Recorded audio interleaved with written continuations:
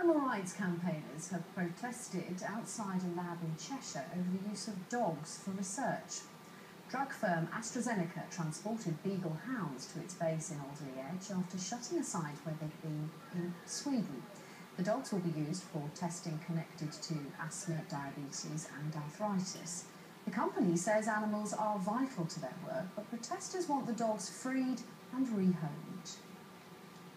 Our aim, of course, is to raise the profile of this issue, and also the main thing being to try and liberate these dogs. We believe there are plenty of people in the country now who are aware of what's going on. We're more than happy to give these dogs home. They don't need to suffer in prison here at AstraZeneca. The veteran